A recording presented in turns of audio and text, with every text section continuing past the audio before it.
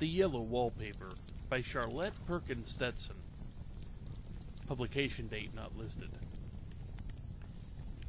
It is very seldom that more ordinary people like John and myself secure ancestral halls for the summer. A colonial mansion, a hereditary estate, I would say a haunted house, and reach the height of romantic felicity, but that would be asking too much of fate. Still, I will proudly declare that there is something queer about it. Else, why should it be let so cheaply? And why has it stood so long untenanted? John laughs at me, of course, but one expects that in marriage. John is practical in the extreme. He has no patience with faith, an intense horror of superstition, and he scoffs openly at any talk of things not to be felt and seen and put down in figures. John is a physician, and perhaps, I would not say it to a living soul, of course, but this is dead paper and a great relief to my mind, perhaps that is one reason I do not get well faster. You see, he does not believe I am sick, and what can one do? If a physician of high standing and one's own husband assures friends and relatives that there's really nothing the matter with one but temporary nervous depression, a slight hysterical tendency, what is one to do? My brother is also a physician and also of high standing, and he says the same thing. So I take phosphates or phosphites, whatever it is, and tonics and journeys, air, exercise, and I am absolutely forbidden to work until I am well again. Personally, I disagree with their ideas. Personally, I believe that congenial work with excitement and change would do me good. But what is one to do?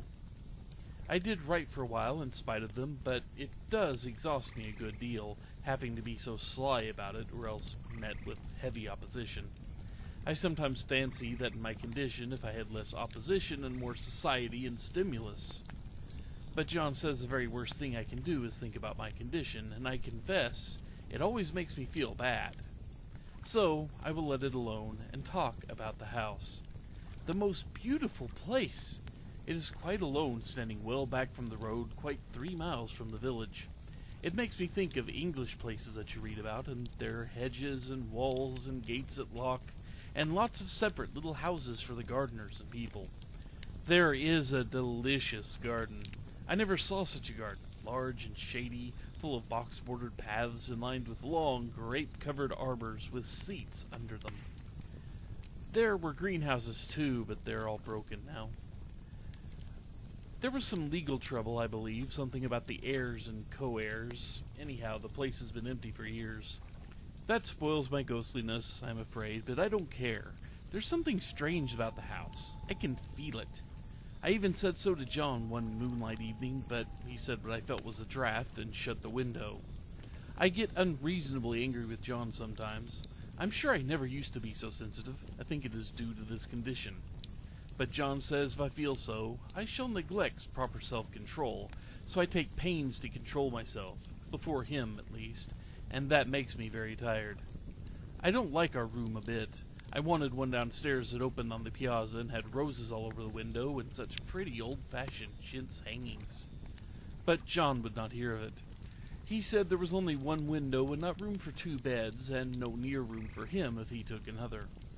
He is very careful and loving, and hardly lets me stir without special direction. I have a scheduled prescription for each hour in the day.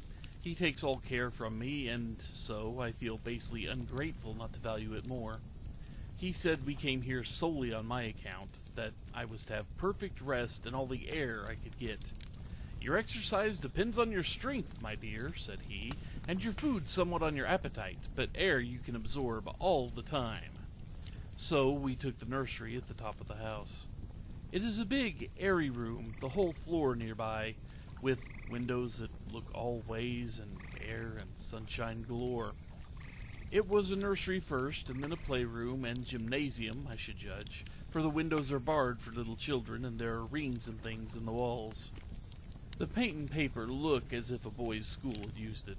It is stripped off, the paper, in great patches all around the head of my bed, about as far as I can reach, and in a great place on the other side of the room, low down. I never saw worse paper in my life. One of those sprawling, flamboyant patterns committing every artistic sin. It is dull enough to confuse the eye in following, pronounced enough to constantly irritate and provoke study, and when you follow the lame, uncertain curves for a little distance, they suddenly commit suicide, plunge off at outrageous angles, destroy themselves in unheard-of contradictions. The color is repellent, almost revolting, a smoldering, unclean yellow, strangely faded by the slow-turning sunlight. It is a dull, yet lurid orange in some places, a sickly sulfur tint in others. No wonder the children hated it. I should hate it myself if I had to live in this room long. There comes John, and I must put this away. He hates to have me write a word. We have been here 2 weeks, and I haven't felt like writing before since that first day. I'm sitting by the window now, up in this atrocious nursery, and there's nothing to hinder my writing as much as I please, save lack of strength. John is away all day, and even some nights when the cases are serious. I'm glad my case is not serious, but these nervous troubles are dreadfully depressing. John does not know how much I really suffer.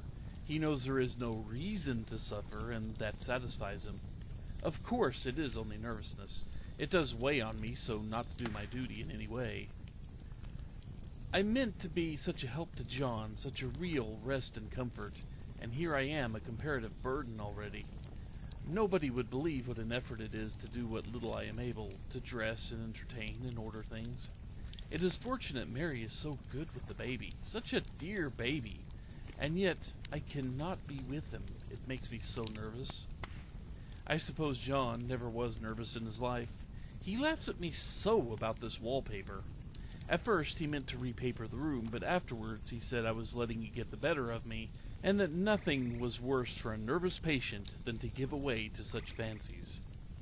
He said that after the wallpaper was changed, it would be the heavy bedstead, and then the barred windows, and the gate at the head of the stairs, and so on. You know the place is doing you good, he said, and really, dear, I don't care to renovate the house just for a 3 months rental. Then do let us go downstairs, I said. There are such pretty rooms there. Then he took me in his arms and called me a blessed little goose, and said he would go down cellar if I wished, and have it whitewashed into the bargain. But he is right enough about the beds and windows and things. It is an airy and comfortable room as anyone need wish, and, of course, I would not be so silly as to make him uncomfortable just for a whim. I'm really getting quite fond of this big room, all but that horrid paper. Out of one window I can see the garden, whose mysterious deep-shaded arbors, the rightest old-fashioned flowers and bushes and gnarly trees. Out of another I get a lovely view of the bay and a little private wharf belonging to the estate. There's a beautiful shaded lane that runs down there from the house.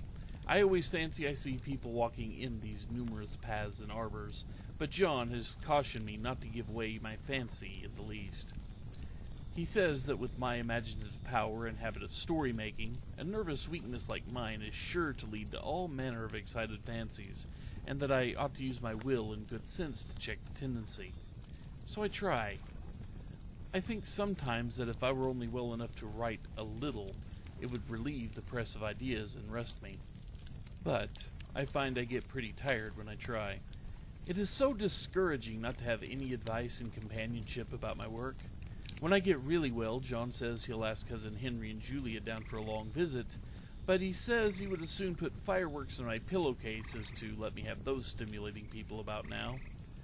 I wish I could get well faster, but I must not think about that. This paper looks to me as if it knew what a vicious influence it had. There's a recurrent spot where the pattern lolls like a broken neck and 2 bulbous eyes stare at you upside down. I get positively angry with the impertinence of it and the everlastingness. Up and down and sideways they crawl, and those absurd, unblinking eyes are everywhere. There is one place where 2 breaths don't match, and the eyes go all up and down the line, one a little higher than the other. I never saw so much expression in an inanimate thing before, and we all know how much expression they have. I used to lie awake as a child and get more entertainment and terror out of blank walls and plain furniture than most children could find in a toy store. I remember what a kindly wink the knobs of our big old bureau used to have, and there was one chair that always seemed like a strong friend. I used to feel that if any of the other things looked too fierce, I could always hop into that chair and be safe. The furniture in this room is no worse than inharmonious, however, for we had to bring it all from downstairs. I suppose when this was used as a playroom, they had to take the nursery things out, and no wonder. I never saw such ravages as the children have made in here. The wallpaper, as I have said before, is torn off in spots, and it sticketh closer than a brother. They must have had perseverance, as well as hatred. Then the floor is scratched and gouged and splintered. The plaster itself is dug out here and there, and this great heavy bed, which is all we found in the room, it looks as if it had been through the wars. But I don't mind it a bit. Only the paper. Oh, there comes John's sister. Such a dear girl as she is, and so careful of me. I must not let her find me writing. She is a perfect and enthusiastic housekeeper, and hopes for no better profession. I verily believe she thinks it is the writing which has made me sick. But I can write when she is out, and see her a long way off from these windows.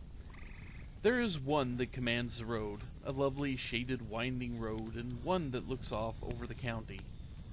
A lovely country, too, full of great elms and velvet meadows. This wallpaper has a kind of sub-pattern in a different shade, a particularly irritating one, for you can only see it in certain lights, and not clearly then. But in places where it isn't faded and where the sun is just so, I can see a strange, provoking, formless sort of figure. One that seems to skulk about behind that silly and conspicuous front design. There's Sister on the stairs! Well, the 4th of July is over. The people are all gone and I am tired out. John thought it might do me good to see a little company, so we just had Mother and Nellie and the children down for a week. Of course, I didn't do a thing. Ginny sees to everything now, but it tired me all the same. John says if I don't pick up faster, he shall send me off to Ware Mitchell in the fall. But I don't want to go there at all. I had a friend who was in his hands once, and she says he is just like John and my brother, only more so. Besides, it is such an undertaking to go so far. I don't feel as if it was worthwhile to turn my hand over for anything, and I'm getting dreadfully fretful and querulous. I cry at nothing and cry most of the time. Of course, I don't when John is here, or anyone else, but when I'm alone. And I am alone a good deal just now. John is kept in town very often by serious cases, and Ginny is good and lets me alone when I want her to. So I walk a little in the garden or down that lovely lane, sit on the porch under the roses, and lie down up here a good deal. I'm getting really fond of the room, in spite of the wallpaper. Perhaps because of the wallpaper. It dwells in my mind so.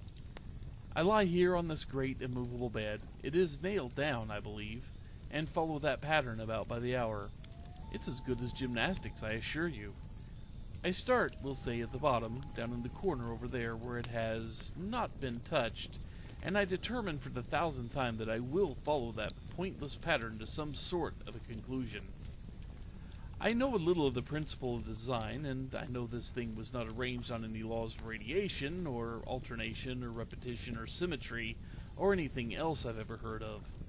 It is repeated, of course, by the breadths, but not otherwise. Looked at in one way, each breadth stands alone, the bloated curves and flourishes, a kind of debased Romanesque with delirium tremens, go waddling up and down in isolated columns of fatuity. But, on the other hand, they connect diagonally, and the sprawling outlines run off in great slanting waves of optic horror, like a lot of wallowing seaweeds in full chase.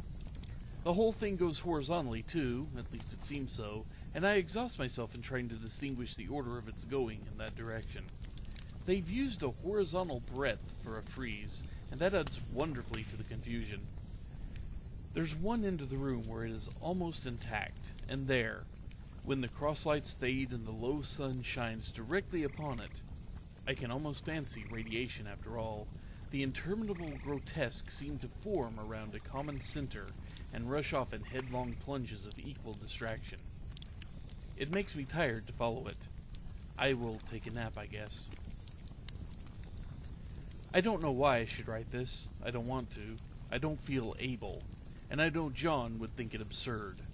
But I must say what I feel and think in some way. It is such a relief. but the effort is getting to be greater than the relief. Half the time now, I'm awfully lazy and lie down ever so much.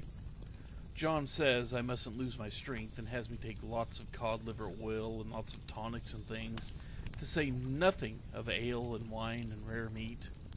Dear John, he loves me very dearly and hates to have me sick. I tried to have a real earnest, reasonable talk with him the other day and tell him how I wish he would let me go and make a visit to Cousin Henry and Julia.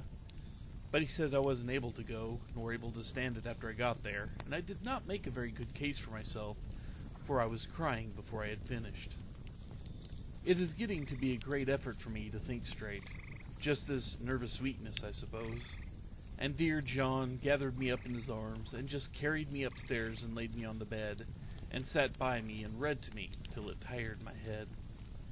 He said I was his darling and his comfort and all he had, and that I must take care of myself for his sake and keep well.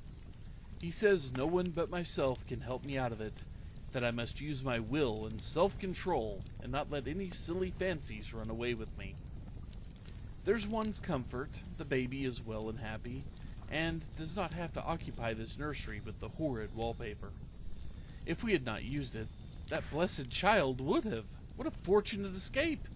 Why, I wouldn't have a child of mine, an impressionable little thing, live in such a room for worlds. I'd never thought of it before, but it is lucky that John kept me here after all. I can stand it so much easier than a baby, you see. Of course, I never mention it to them anymore. I am too wise, but I keep watch of it all the same. There are things in the paper that nobody knows but me, or ever will. Behind that outside pattern, the dim shapes get clearer every day. It's always the same shape, only very numerous. And it is like a woman stooping down and creeping about behind that pattern. I don't like it a bit. I wonder. I begin to think. I wish John would take me away from here. It is so hard to talk to John about my case because he is so wise and because he loves me so.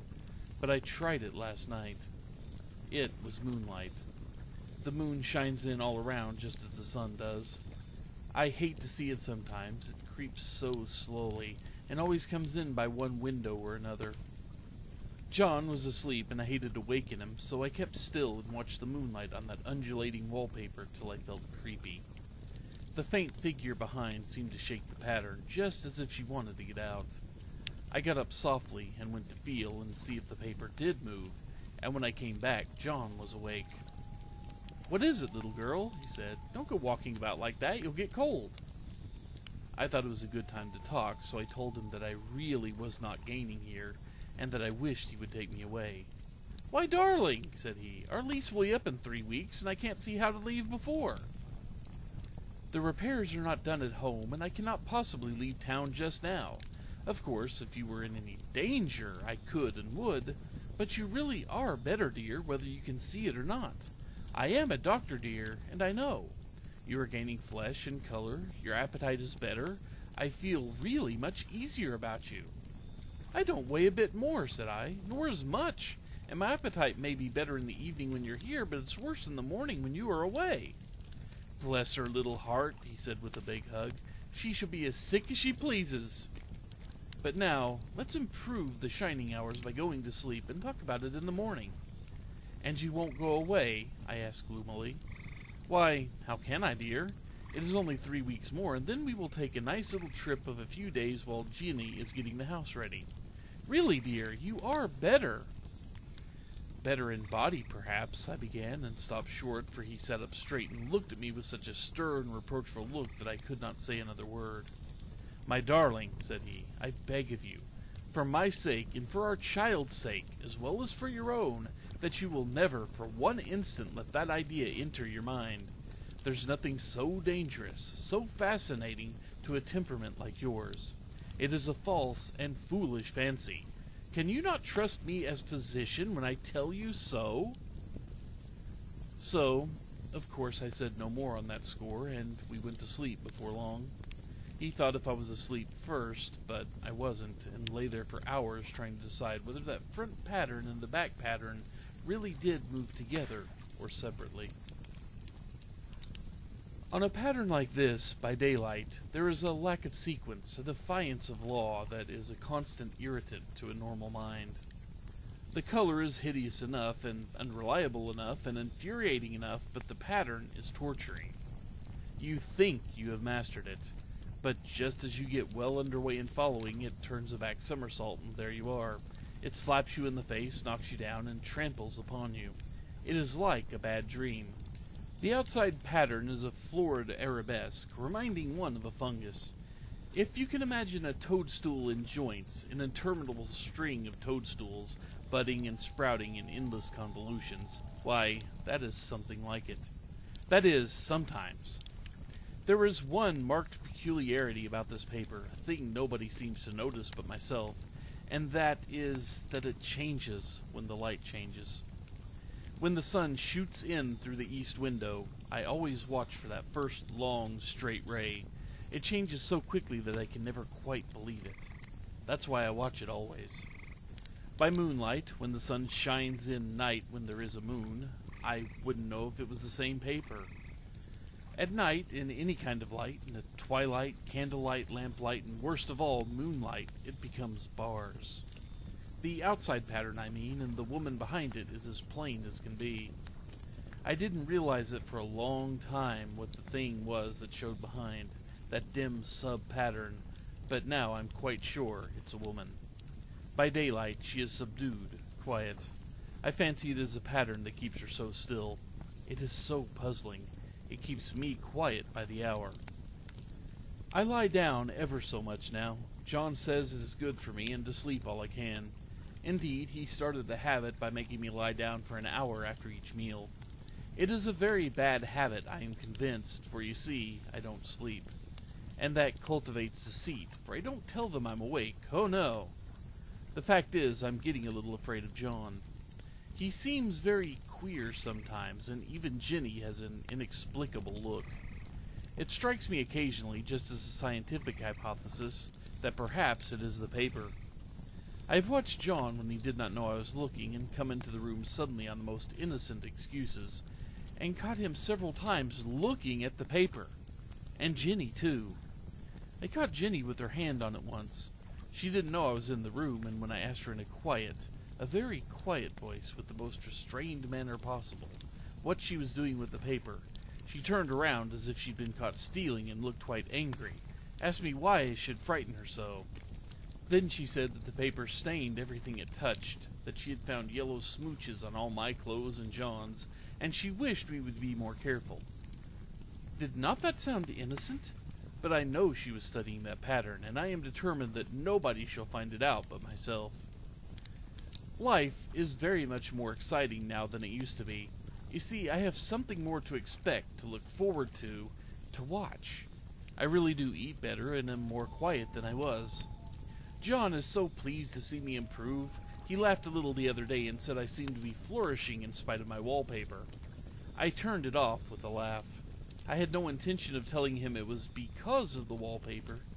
He would make fun of me. He might even want to take me away. I don't want to leave now until I found it out. There's a week more, and I think that will be enough. I'm feeling ever so much better. I don't sleep much at night, for it is so interesting to watch developments, but I sleep a good deal in the daytime. In the daytime, it's tiresome and perplexing. There are always new shoots on the fungus, and new shades of yellow are all over it. I cannot keep count of them, though I've tried conscientiously. It is the strangest yellow, that wallpaper. It makes me think of all the yellow things I ever saw. Not beautiful ones like buttercups, but old, foul, bad yellow things. But there is something else about that paper. The smell. I noticed it the moment we came into the room, but with so much air and sun it was not bad. Now we've had a week of fog and rain, and whether the windows are open or not, the smell is here. It creeps all over the house. I find it hovering in the dining room, skulking in the parlor, hiding in the hall, and lying in wait for me on the stairs. It gets into my hair. Even when I go to ride, if I turn my head suddenly and surprise it, there is that smell. Such a peculiar odor, too. I spent hours trying to analyze it to find what it smelled like. It's not bad, at first, and very gentle, but quite the subtlest, most endearing odor I ever met. In this damp weather, it's awful, and I wake up in the night and find it hanging over me. It used to disturb me at first. I thought seriously of burning the house to reach the smell, but now I'm used to it. The only thing I can think of is that it is like the color of the paper, a yellow smell. There's a very funny mark on this wall, low now, near the cupboard.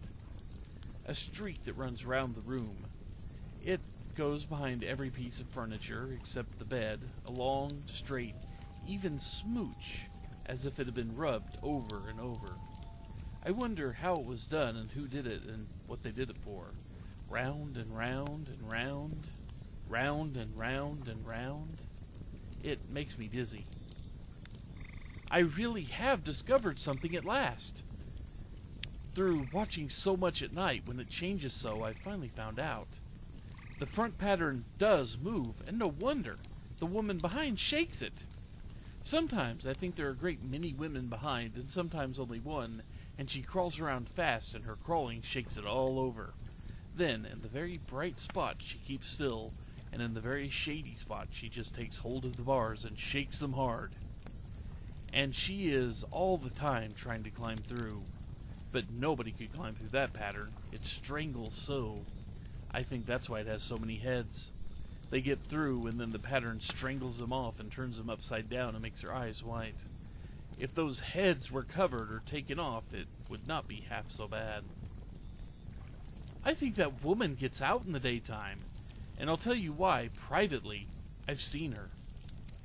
I can see her out of every one of my windows. It's the same woman, I know, for she is always creeping, and most women do not creep by daylight. I see her in that long, shaded lane, creeping up and down. I see her in all those dark grape arbors, creeping all around the garden. I see her on that long road under the trees, creeping along, and when a carriage comes, she hides under the blackberry vines. I don't blame her a bit. It must be very humiliating to be caught creeping by daylight. I always lock the door when I creep by daylight. I can't do it at night, for I know John would suspect something at once. And John is so queer now that I don't want to irritate him. I wish he would take another room. Besides, I don't want anybody to get that woman out at night but myself. I often wonder if I could see her out of all the windows at once. But turn as fast as I can only see out of one at a time. And though I always see her, she may be able to creep faster than I can turn. I've watched her sometimes away off in the open country, creeping as fast as a cloud shadow in a high wind. If only that top pattern could be gotten off from the under one. I mean to try it little by little. I found out another funny thing, but I shan't tell it this time. It does not do to trust people too much. There are only 2 more days to get this paper off, and I believe John is beginning to notice. I don't like the look in his eyes. I heard him ask Jenny a lot of professional questions about me. She had a very good report to give. She said I slept a good deal in the daytime. John knows I don't sleep very well at night, for all I'm so quiet. He asked me all sorts of questions, too, and pretended to be very loving and kind, as if I didn't see through him. Still, I don't wonder he acts so, sleeping under this paper for 3 months. It only interests me, but I feel sure John and Ginny are secretly affected by it. Hurrah! Today is the last day, but it's enough. John to stay in town overnight and won't be out until the evening. Ginny wanted to sleep with me, the sly thing, but I told her I would be undoubtedly rest better for a night all alone. That was clever, but for really I wasn't alone a bit. As soon as it was moonlight and that poor thing began to crawl and shake the pattern, I got up and ran up to help her. I pulled and she shook, I shook and she pulled, and before morning we had pulled off yards of that paper. A strip about as high as my head and half around the room. And then, when the sun came and that awful pattern began to laugh at me, I declared I would finish it today. We go away tomorrow, and they are moving all my furniture down again to leave things as they were before. Ginny looked at the wall in amazement, but I told her merrily that I did it out of pure spite at the vicious thing. She laughed and said she wouldn't mind doing it herself, but I must not get tired. How she betrayed herself that time. But I am here, and no person touches this paper but me. Not alive. She tried to get me out of the room. It was too patent. But I said it was so quiet, empty, and clean now that I believed I would lie down again and sleep all I could, and not to wake me even for dinner. I would call when I woke. So she is gone now, and the servants are gone, and the things are gone, and there's nothing left but that great bedstead nailed down, with the canvas mattress we found on it.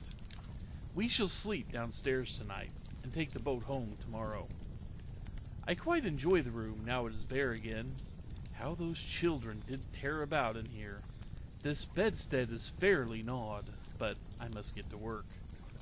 I have locked the door and thrown the key down into the front path. I don't want to go out, and I don't want to have anybody come in till John comes. I want to astonish him. I've got a rope up here that even Ginny didn't find. If that woman does get out and tries to get away, I can tie her. But I forgot I could not reach far without anything to stand on. This bed will not move. I tried to lift and push until I was lame, and then got so angry I bit off a little piece at one corner, but it hurt my teeth. Then I peeled off all the paper I could reach standing on the floor. It sticks horribly, and the pattern just enjoys it. All those strangled heads and bulbous eyes and waddling fungus growths just shriek with derision. I'm getting angry enough to do something desperate. To jump out the window would be admirable exercise, but the bars are too strong to even try. Besides, I won't do it. Of course not. I know well enough that a step like that is improper and might be misconstrued.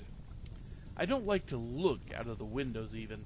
There are so many of those creeping women, they creep so fast. I wonder if they all came out of that wallpaper as I did. But I am securely fastened now by my well-hidden rope.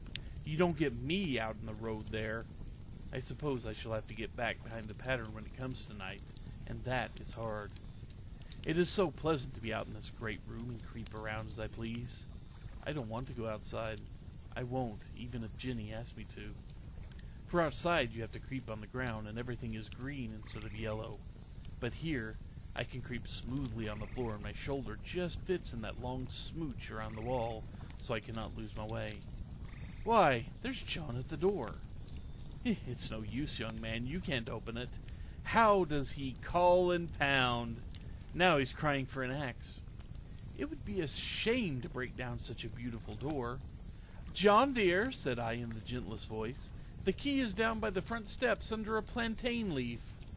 That silenced him for a few moments. Then he said, very quietly indeed, Open the door, my darling. I can't, said I.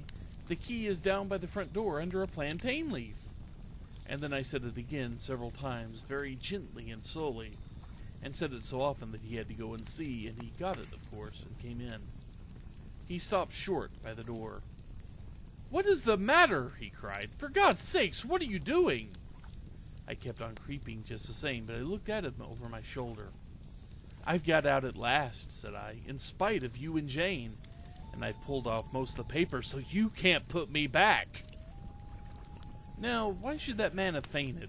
But he did, and right across my path by the wall so that I had to creep over him every time.